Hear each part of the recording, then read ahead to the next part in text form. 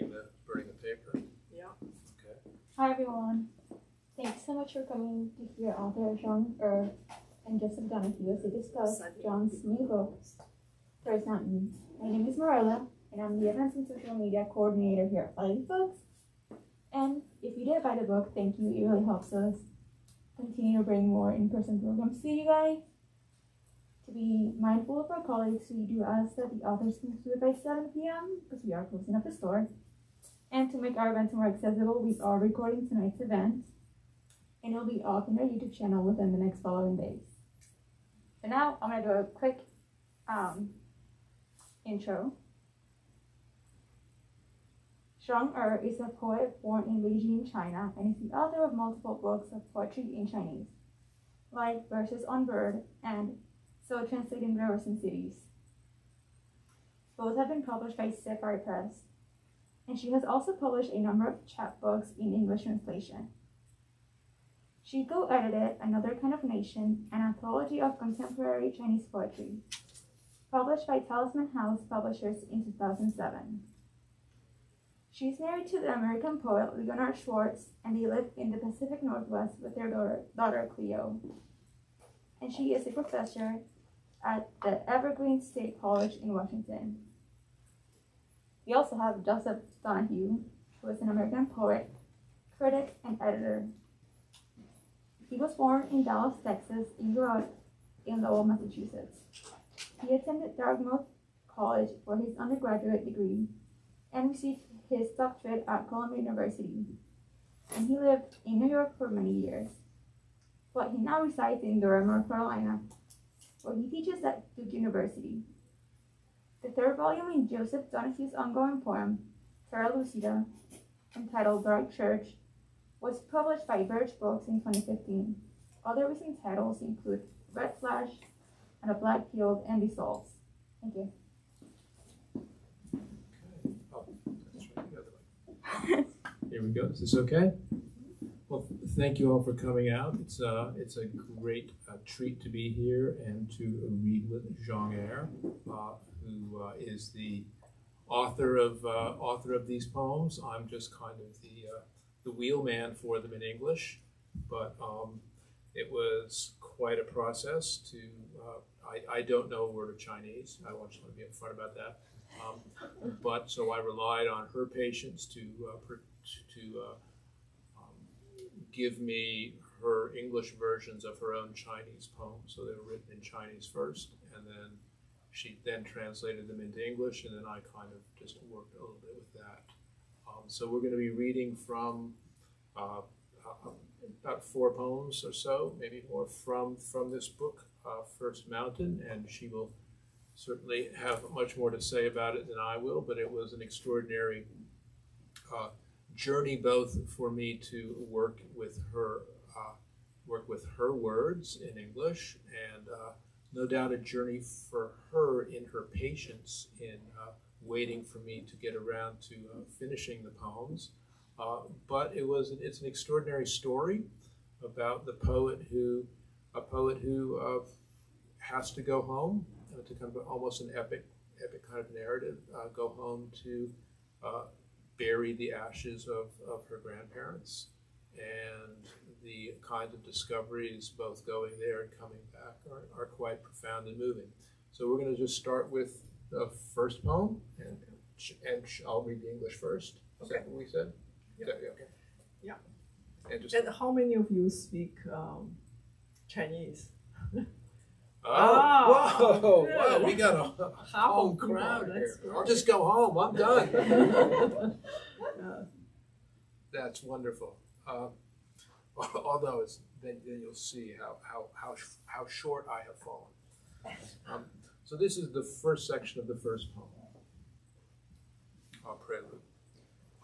Turn on a light, illumine my dream with more than just bright anticipation. A road branches, a window, mountains hang on the wall, maddening, meticulous, every tree a bright thread, every fold pure silk, pinch of fingers, a needle. Nonetheless we arrive, sky-high village, centuries old. In the yard, 100-year-old voices and Chinese scholar trees, Sephora.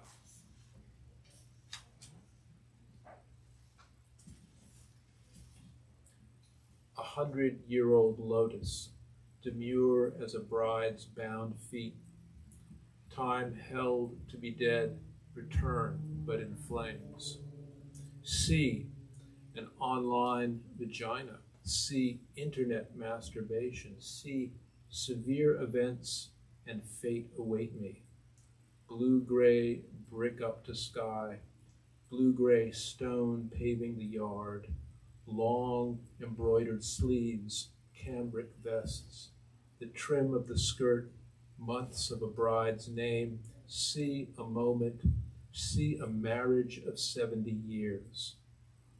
Is this the light of life?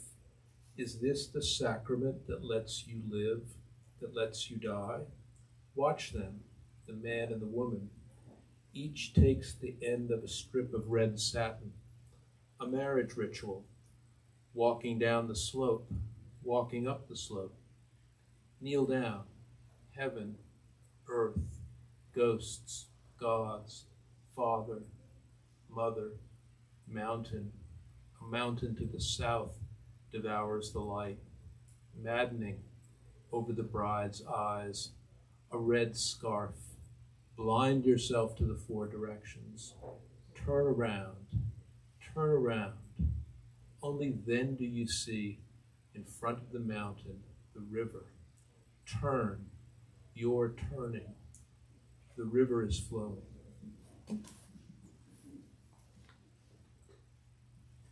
The Chinese version of this. Prelude 1. 怎样的开关在预想之外，把梦照亮，通向那里的路出畅。不过因为一扇有风景的窗，山挂在墙上，让人发疯的仔细，嗅出每一棵树，沉积岩的每一层。不过因为有一根针捏在手里，的确去过那里了。100年的山村院落，100年的话语槐树，100年新娘小脚出嫁，已为死去的日子重新燃起。看后现代的肚子、手引、互联网、重大事件和等我的使命。青砖到顶，青石铺地，绣花长袖，麻纱马甲。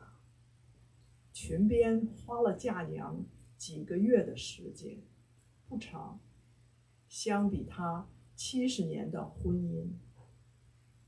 开关，生命的开关是这场让你生让你死的婚姻。看他们手牵红缎，走下坡，走上坡，跪下。天、地、鬼、神、父、母、山，这座坐南望北的山堵在眼前，让人发疯。红盖头蒙四方，转过身，你转过身，才看见山前面的水转过。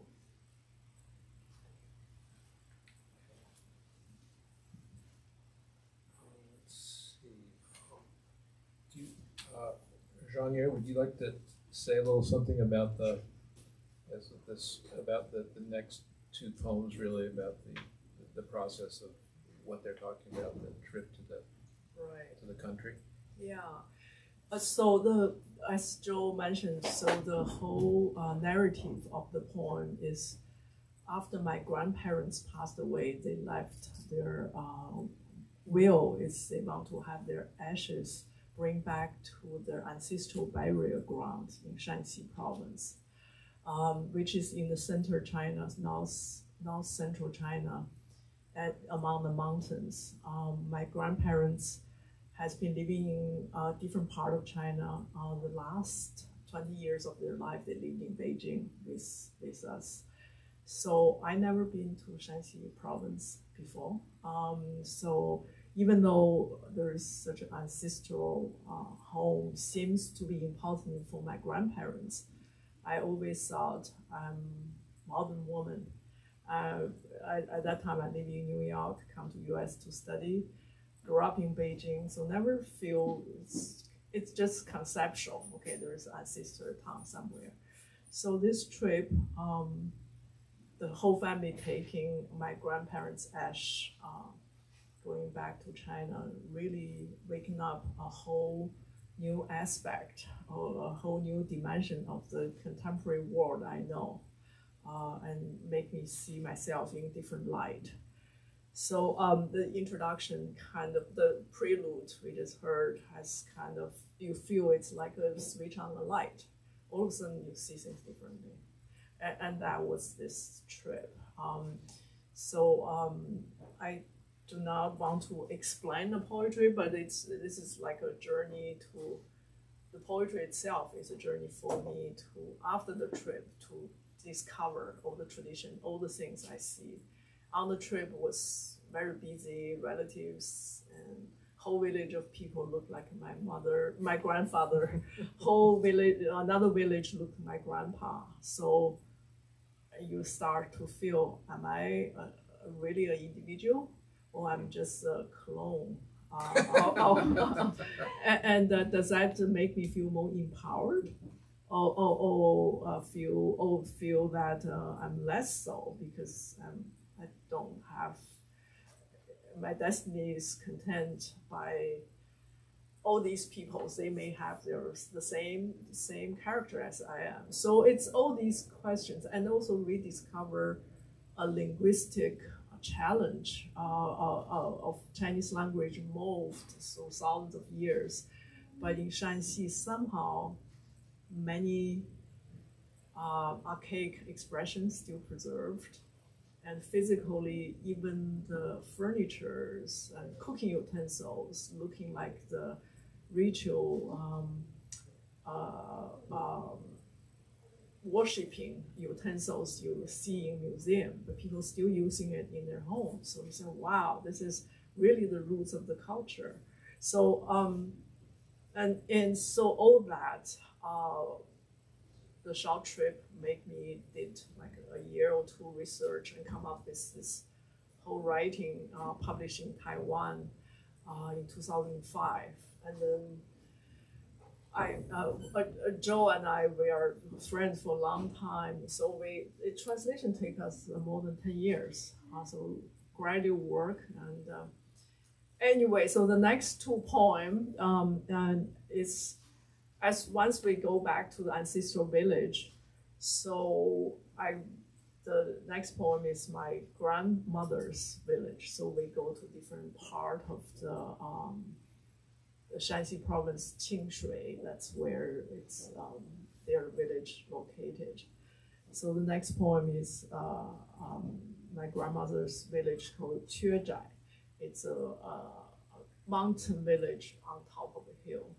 That's where when there's disaster, when the Japanese come, everybody hide in that village because it's almost not accessible unless you know the road. So that was the poem. Okay, this is my grandmother's village. Yes. Yeah, I just wanted to add one thing that I found incredibly helpful, a remark Zhang Er made when we were in the middle of this, and she said, because I'm reading English versions from a language I don't read, from a culture I don't know, and she said, you know, going back to this ancestral village was as weird for me as this is for you. This was not the China that I grew up with as the daughter of the city, yeah, and of Marxists in the city, and to go back to these old rituals and I found that a very helpful just observation for me to kind of say, okay, you know, we're both trying to figure this out. So this is my grandmother's village. Cross the bridge over the hill by the village gate, a massive Chinese scholar tree, gray-blue slate road, arriving at last at grandmother's first home. The old houses are still there. Elder granduncle, second granduncles are still there. Hens, pigs in a pen. Taking it all in brings an unexpected touch of grief. In the living room, photos of ancestors on the wall. A desire to trace the cheekbones with a finger, to cup with both hands the curves of the chin, a petite nose, round moist lips, to feel the glow of health, the beauty of a daughter, as I might feel the clean stream of the Apricot River. What in all this could ever be the true source of these feelings? Shall we snap another picture? Catch one moment in the 1,000 years it takes to bring a couple to the same bed? No longer quarreling about the inheritance, you laugh. The offspring of a master carpenter, her big hands twist in front of her legs. She grins and shows her teeth without modesty. Maybe she senses there is no other chance to fulfill the obligation of prayer. Doors closed, window, flower of double happiness, wood cross beam, floorboards creak. Grandma, I hear your cough in my throat. The shade of the old family house left by the sunlight, like her unwilling tears, meanders down the hill. Are you here, Grandma? Here? Her sadness becomes my sadness. Quezhai, your village, the eternal back and forth between mountains and rivers, can this be brushed aside without answering? That was the question. 缺债。过桥上坡，村口的大槐树，青石板铺路，奶奶的娘家，大舅爷、二舅爷，老屋还在，母鸡和圈里的猪，让你动感情。堂屋相框里硬糖发红，一定要摸得颧骨，要捧在手里，下颚的曲线，小鼻子，圆润的唇。女儿仪表堂堂，以及性和清流是不是就能注解你的感情出处？再照一张相，千年修下的缘分，有照片为证。你笑着，不再为遗产争吵。巧木匠的后代，大手扭在腿前，呲没有保留的牙。也许意识到不再会有还愿的可能。紧闭的门，双喜窗花，木梁，咚咚响起的楼板。这时候，我听见你在我嗓子里咳嗽。阳光留下老屋的影，像他不情愿的泪，曲曲弯弯淌下坡。他就在身旁，奶奶，他的悲哀在这里已经变得可以接近，变成我的悲哀。缺债，山与水，永恒的对话，可以一带而过，不回答。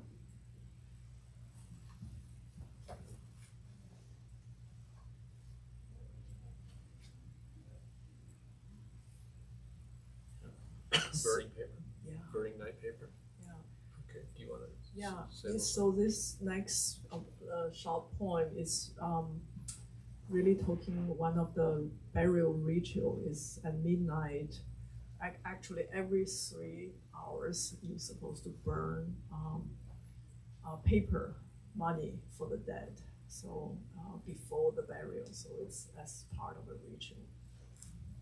Okay. Burning night paper. Can love recall, can love remember itself? What time is it? Is this the moment? Stay up, keep your vigil. Through the night, stay up, keep the hours, keep the memory snow. Thread, thread, thread, entwine and tie and tangle me. Spindle, this is the night one thinks of the spindle, of a glossy black long braid of an oil lamp, of a daughter-in-law rushing to weave red cloth for herself before her in-laws get up. The deeper realms are hidden in the overlapping maze of warp and woof. Love never wants to go back except in a dream, which is now, a pinch of tonight, a volume of darkness, of light, of an ash-red bandana burning. What desires to be said? What desires to be written down? Burning, burning down, so we can leisurely converse, so the full story can be told, slowly burning, one stack, another stack. You no longer try to comb through the thread in front of you. Is it time? Entering the third watch, the vigil, deep in the night. Night, can it remember? Can it be remembered?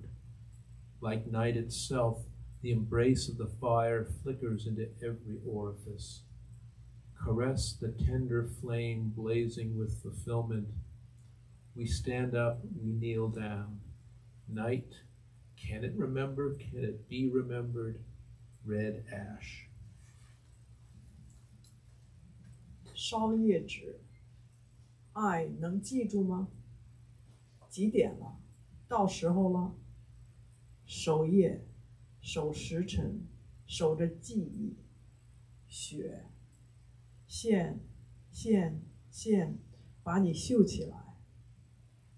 纺锤，这是想起纺锤的夜，想起黑油的长辫，油灯。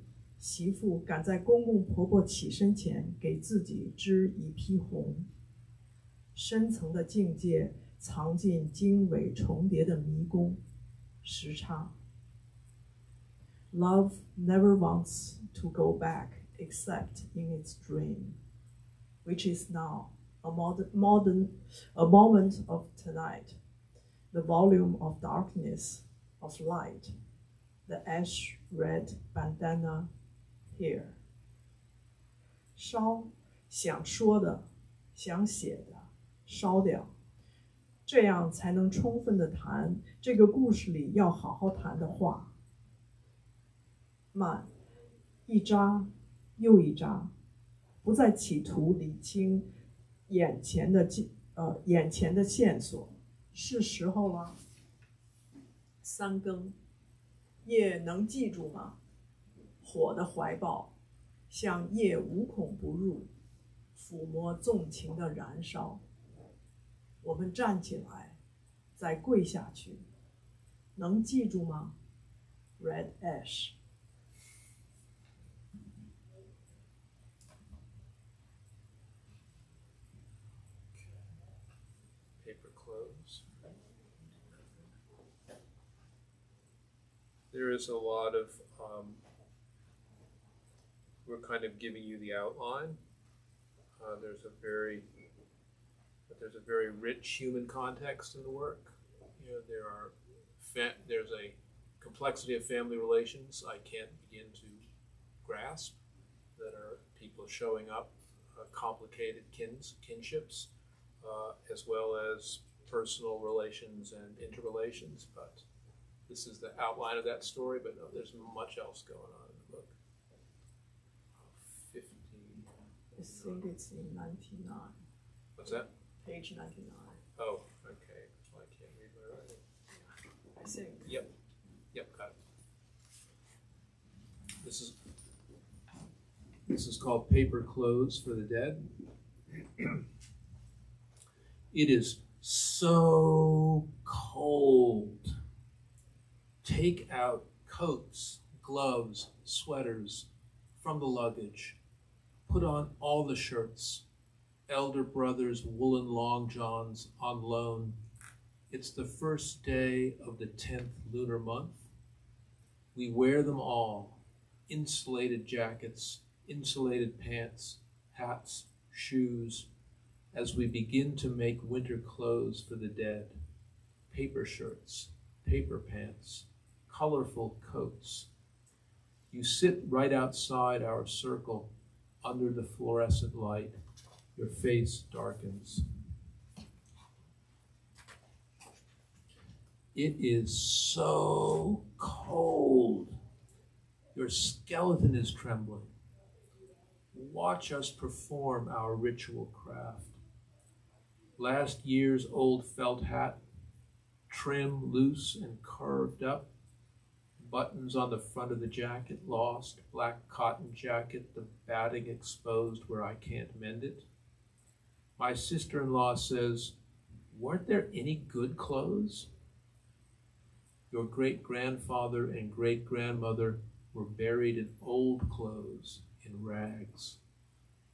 The hat now in the casket, carried now out from the cave at the foot of the hill, came off your fifth uncle's head. The old yard was confiscated by Mao. Your grandparents lost the house and farm and animals. They had to dig a cave in the side of a hill, put a door in it, and call it home. Have you seen it? Now it's a storage room. Even in this new house, with its heating and hot water, my hands are still cold. How could any hole in this earth not be cold? Scissor the clothes, brighten their color, approximate some new fashion style. Hat, suit, tie, otherwise the neck will be cold. Your neck, landlord, landlady, mine. Fifth uncle says, your great-grandpa himself opened the sheep pen to the revolution, waved his hand. Okay, he said, let it all be divided up. Even the mattress and blankets were taken from them. Learn to live on less. The family motto written on a scroll on the wall of the former sitting room of the old property. Your great-grandfather's house was crucial to the underground in the fight against Japan. Your great-grandparents snuck food to the Anti-Japanese Association. The day before the Japanese army attacked, your great-grandparents opened up the family larder. They called people from miles around to help themselves. All that night, the farm animals were agitated, and at daybreak they bolted into the mountains. The Japanese marching along the Apricot River dared not climb the hill. They got nothing. That is one part of our immense pride. After the war, in the 50s, some villages revolted against the landlords, even killed a few. But in our village, it was our great-grandpa himself, the village head for many years, who called the people and divided up his own property. Even today, elder brother says, our family has many members. Many live too far away, but others come to help. Of course we treat them well. We don't scrimp on liquor, cigarettes, candy, and cookies. We give many gifts for a day's labor. It's so cold, but less so with all of us somehow related. Building the outdoor fire pits for the feast, cooking, setting the table, carrying the coffins, holding the funeral banners, wreaths, setting off firecrackers, filling in the grave. Whatever we are doing now, we are reliant on each other, are blessed by, are ensured by the virtues of the dead. Cut with scissors, red hat, yellow boots, sky blue tie, apricot, yellow scarves. Only such colors honor where the ancestors now live. A celestial, heavenly palace, an underground palace, a gold mountain, a silver mountain. I wish I can be so expressive. So cold. Yeah, it was very cold. So that was also a ritual when you moving burial ground, and you choose that particular day of in lunar years it's 10th month, and the first day of 10th month is where you burn send the old winter clothes as well as moving graves. So it's very ritualized. But this is the scene about that. 送寒衣，冷啊，大衣、手套、毛衣和行李里所有的衬衫，甚至大哥的毛裤、阴历10月1都穿上了。棉衣、棉裤、帽子、鞋，老去的人穿新衣、纸衣、纸裤、五彩的外套。你就坐在我们圈外，荧光灯下，脸色发黑，冷啊，骨架打抖，看着我们手工。去年的旧毡帽卷了毛边儿，前襟的扣子掉了，黑布袄蘸棉花，够不着也缝不着。大嫂说：“哪里有好衣裳？你祖爷祖奶奶穿着旧衣服下葬。”帽子还是你五叔头上摘的，从窑洞里抬出来。祖爷祖奶就住在山根那孔窑，老院没收了，地主地主婆自己去挖窑，去看啦，现在变成了储藏室。新盖的房，暖气热水，手还冻呢，土窑哪能不冷？脚吧，脚。换个鲜艳的颜色，新款式，鸭舌帽、西服、领带，不然脖子冷。你的脖子，地主的，地主婆，我的。吴叔说：“你老爷爷自己打开羊圈，挥挥手，分就分了吧。”家里的铺盖也搬出来。学吃亏的条幅悬挂在老屋正屋中堂，老院正堂中堂 ，sorry， 老院正屋中堂。打日本，你老爷爷老奶奶家里住游击队，捐粮给西盟会。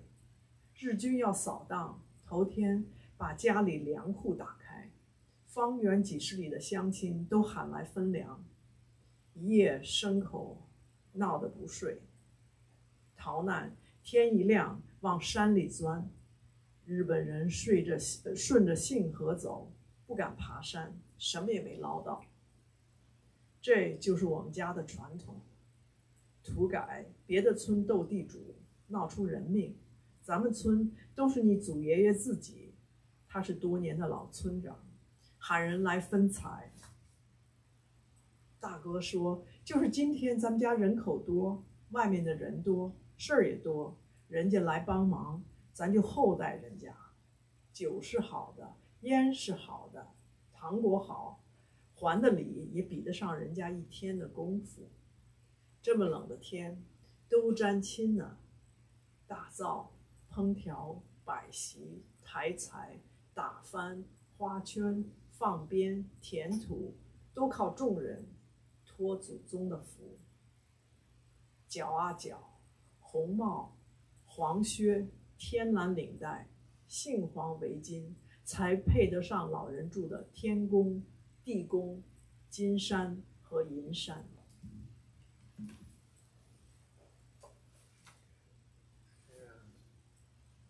For I guess our last poem.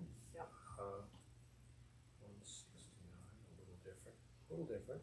169. Yeah. This poem is called Tiger Woman, and let's see, it has a footnote that says, there is an old Chinese legend about a hunter who meets a beautiful woman in the forest and marries her. She bears him several children. Then one day she jumps out of the window, turns into a tigress, and disappears into the forest. Isn't that all our dream of the woman singing? Now a note on the poem there, folks. You heard it first. Okay. Anything? Should we just go? Do you want to say anything else? No. Okay. Let's yeah. It's this is after the trip, so. So the trip kind of goes from New York to China to China, then deep into China, and then returns in the last section to New York City. Tiger Woman. Shifting from one plane of reality to another, you leap over the table, sit down robed in tiger skin, all while on a mobile phone. Can poetry keep pace with your imagined companion in the woods? Whether for a long life together or a short fling, at the moment you're not choosy. Back home is the world of landlines and answering machines, empty and silent as desire in springtime. Slush in the street slops over. Romance with all its fatal and obvious cruelty. And so the delicate thorn of the imagination, dipped in drizzling rain, is sharpened into a gleaming tiger claw. Through the wall drifts a Buddhist prayer chant. 8 commandments, or is it 10? Someone is singing the Dharma. You may choose not to listen, but you still have to hear it. The chanters walk away. You too are only passing through. So then, leave this black tavern at the edge of the mountain before you served up in dumplings.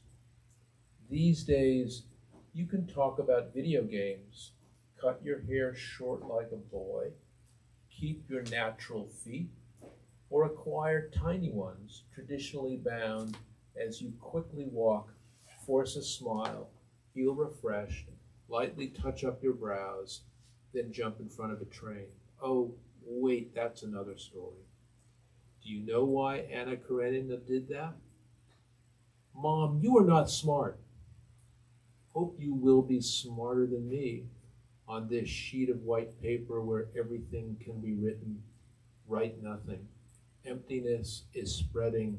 Silence bears the fangs I am unable to avoid. Obviously, you are passing through, still in a red shirt, still not buttoned up, in line for the evening party, not talking. We're always not talking, only looking. And other organs, not just our eyes, are shifting positions. This glass of cold water gets me drunk. I will pretend to fall in love tonight, show off my animal nature, write down all the entanglements that will embarrass me tomorrow morning. Man, woman, as long as you are not choosy, there will always be some tail.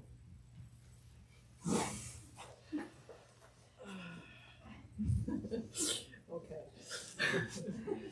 I read it much when I was much younger. 虎女离开这里，在跳动中摆下一张桌子，黑虎皮打手机，诗意落空，为年幼的后代找靠山。丛林伴侣，终身或短程都行。我们只剩下留言机，空白或者沉默，是春天拖泥带水的色情，把残酷误认为浪漫，显然致命。设想的嫩刺能不能就着毛毛雨磨成利爪？隔墙永经，8戒10戒唱法号，不听也听得见。他们走了，还有你。过路客除了离开或者包进人肉包子，难有另外的可能。讨论游戏机，再把头发剪得像男孩，天足或一对小脚紧走，笑一笑，笑一笑让人新鲜。浅浅画眉之后扑下火车。哦，那是另外一个故事。你说为什么？安娜·卡列尼娜。妈妈，你不聪明，希望你比我聪明。在这张什么都可以写的白纸上，什么都不写，空白铺开如沉默，露出犬齿，你让我无法回避。显然你已经还是红衬衫，还是不系扣，站在参加晚会的行列中，不讲话。我们总是不讲话，只有眼神和其他器官交换位置，像这杯凉水灌醉我，假装在今夜相爱，露出本相，写下种种凌晨让我难为情的缠绵。男人、女人，只要你不挑剔，总有一条姣好的尾巴。That's all, folks. Thank you. Thank you, Jeff.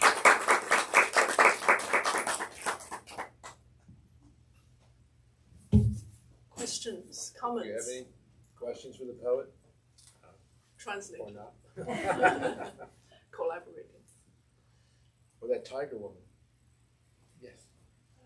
When you're writing, for certain subjects, do you tend towards one language or the other? What kind of pushes you to write in language? You mean Chinese or English? Yeah. My poetry is mainly in Chinese. Here I threw in a few lines of English as an experiment to bring out the reality of this multiple life a lot of people, a lot of us are living in. So was not intended as carry as much weight as the Chinese. Yeah, and there are other lines that even has ladings in it when I coding, and then classical Chinese, trying to bring out the flavor. But main thoughts is, for me, poetry has to be written in the primary language, original language, because at least for me, I feel so much level to Chinese, so much shade to it than the English. And Chinese character, as many of you learning Chinese know, it has images and shapes, so you feel it's more tangible. Has its disadvantage too, but compared to English, Yes. 张女士，我想问问你，就是您这些诗在写的时候是大概在哪一个时期？是在80年代还是90年代？具体是哪一段时间写的？ So his question is, when did I wrote this poem? Was it in the 80s or 90s? Yeah. 我是这个旅行是2001年回山西老家，所以回来以后我花了1年时间做 research， trying to learn the rituals。所以我写的这个时候写完了以后是大概2002年到03年又写了1年，这个中文的这本书是2005年出版的，在台湾去参加台北诗歌节，然后他们出版的这个。So my poem is written. The trip was taken in 2001, 2002. It took me 1 year to research about all the rituals I experienced and research what it means. Some of the rituals date back a couple of thousand years ago in the book of ritual. 礼记里边写到好多东西。Yeah. So my classical Chinese, that's not that great. But that's how I learn. Is I tackle a project and learn along the way. So it took me a year to do research, another year or two to finish the poem. So the book was published in 2005. When I was invited to Taipei International Poetry Festival So I think the poetry festival bring up this book from Taiwan. The cover image is different from the English, so it's by Chinese visual artist Qin Song. He's a poet, Taiwan poet, and artist as well. So, and it's a book. How do I say? It's a wood carving. So I chose that image, kind of slightly matching, but not quite exactly. Yeah, if you research 秦松秦就是秦始皇的秦，松是松树的松。He's quite well known. He's happened to be living in New Jersey and New York, so we all live in this kind of hybrid worlds, like a better worlds. So the reality is,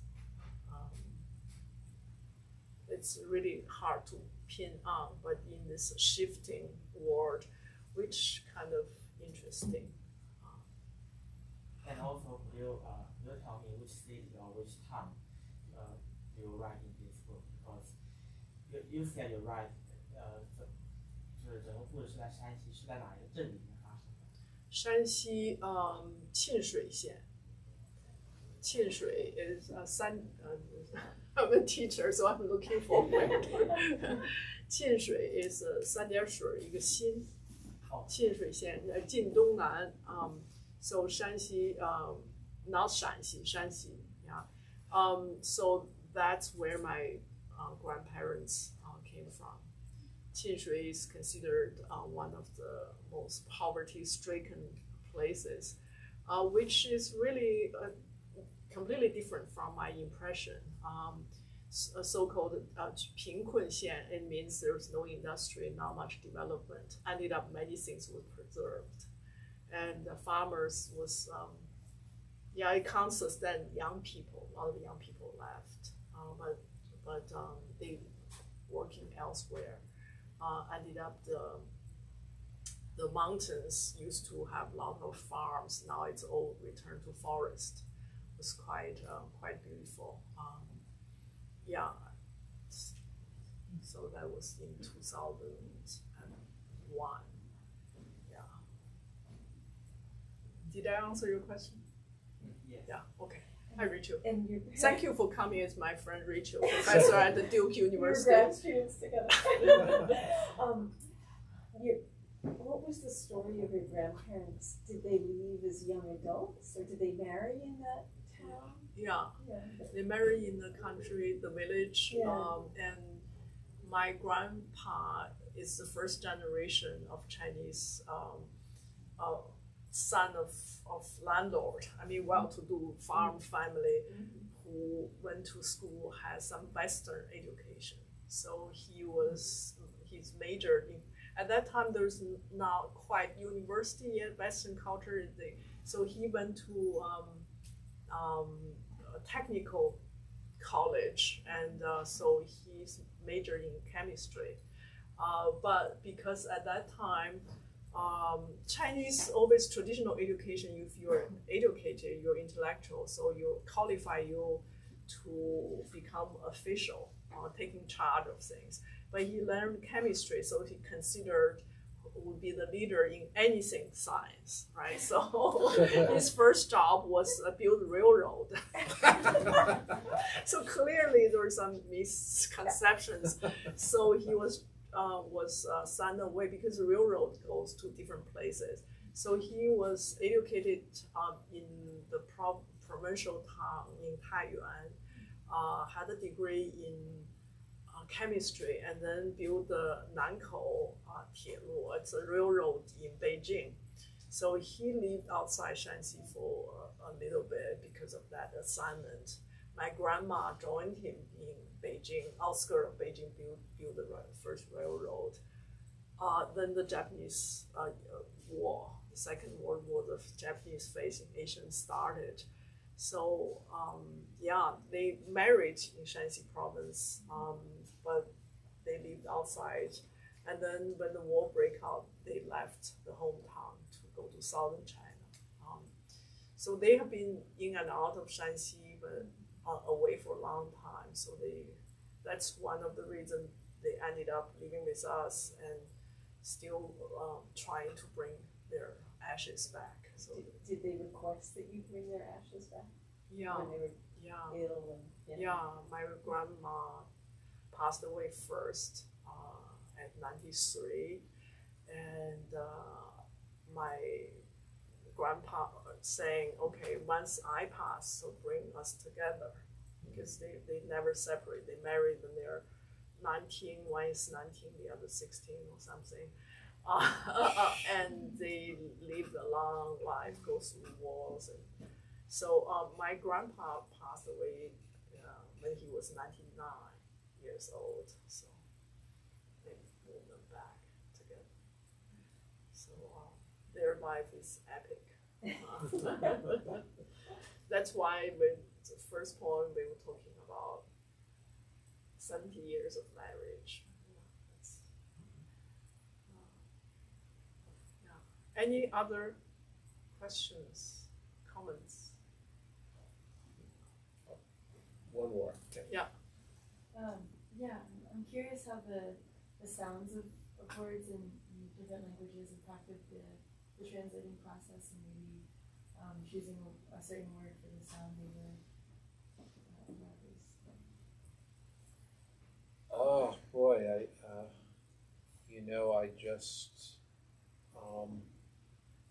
I was just working with the rough translation, and at a certain point, I just, especially since I had no real access to the original language, I thought the only thing I could really do was simply try to make it what seemed to me as musical and full as I could, and I just kind of shamelessly went after, as opposed to trying to, like, for example, Zhang Er talked about, there's stratas of diction in the Chinese, so there's classical diction, that there was language from the village, and there's nothing I could do that wouldn't sound, I couldn't get that in, even if I understood the Chinese probably. So I just had to kind of make a baseline. I joked, I used to joke to people, like I felt like one of those like grade B movie directors who gets the footage and there's under pressure to, make a movie, come on, just make it go. And I just felt like I had to be kind of make this as readable and musical a text, and as close to what I understood the meaning to be, but as far as the sound, I just kind of had to imagine my way into it and hope that I was somewhere close. And I did have the author there, so she let me off the leash with that. Yeah, and there's a kind of a back and forth a little bit, and I think I'm just very happy. It was really close. The cadence is very close, and Joseph Donahue, your professor, it's really a great poet. I mean, I'm not just, because that's one of the reasons I think we capable this translation can work. So the poet has to be, it feels like a kindred spirit, and he understands what I'm trying to do. So and when I do the first draft, and we will sit down, he said, what's happening here? So, and I would just use kind of nose and hand gestures. But as a poet, he's he's practiced poetry writing like I am. So he know kind of where I'm trying to, what texture I want. So he's really good. So it was just, but he's very slow. So I just. I think you gotta wrap it. Yeah. Oh, okay. Oh. Is there a favorite poem in Chinese and a favorite poem in English of yours? There's in the book we just gave one example of a poem in Chinese right. and In English the back, the last, Oh, because originally Zephyr Press, usually my other books with them, they all has face-to-face English translation, but this book is already so thick.